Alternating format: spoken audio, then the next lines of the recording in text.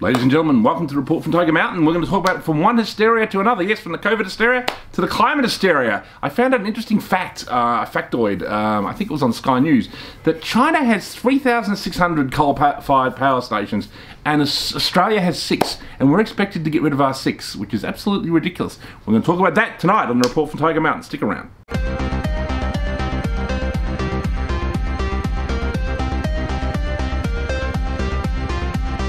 Okay, we're going to talk about the COVID, sorry, I'm not going to talk about the COVID hysteria, so it's been a topic of conversation here at the Report from Tiger Mountain. We're going to talk about the climate hysteria and actually how similar they are indeed. Indeed, they're beginning to talk about climate lockdowns. We might get onto that a bit later. But yes, I was watching the Sky News the other night, which is a great thing to subscribe to through Foxtel.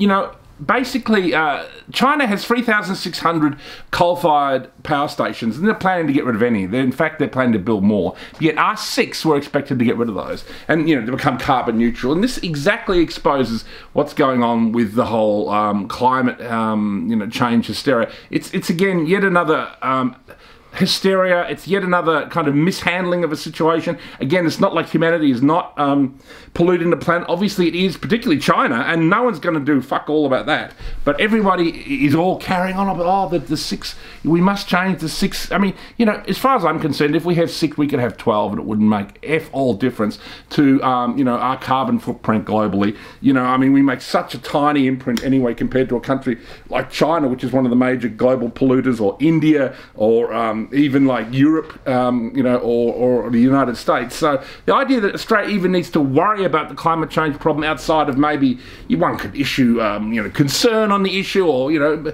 concern about the environment. But, you know, we don't really need to do anything. Okay, let's face it. And this is why it always loses at the polls, you know, when Labor pushes this agenda. And this is why the Liberal Party, you know, if they're smart, should stick to their guns and basically just provide lip service, because that's all we need to do is just talk about it and actually do fucking nothing. Because there's, you know, basically Australia is very green as it is. If anything, we could actually double the amount of coal-fired power stations we have and actually begin to build a bit of industry and a bit more, you know, manufacturing here, particularly if things are going to, you know, go sour with China apropos geopolitics. So I think it's all a load of rubbish, ladies and gentlemen, and I don't know how anybody can justify how China can have 3,600 and growing coal-fired power stations. Australia only has 6, and we're expected to get rid of these and maybe bring in a nuclear power station or endless wind farms that are a terrible eyesore on the environment. Just look terrible if you look anywhere. So I just think it's absolute rubbish, and it goes to show this is how it's a classic globalist situation, very similar in a way to COVID, because you have a situation that is real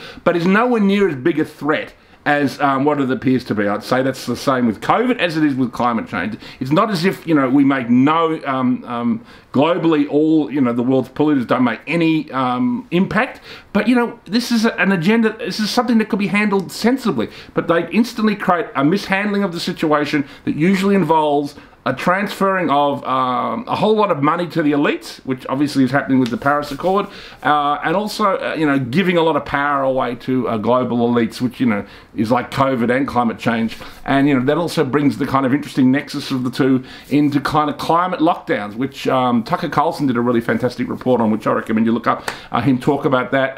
You know, Biden has begun to speak about the idea of a climate lockdown. It's absolutely ridiculous.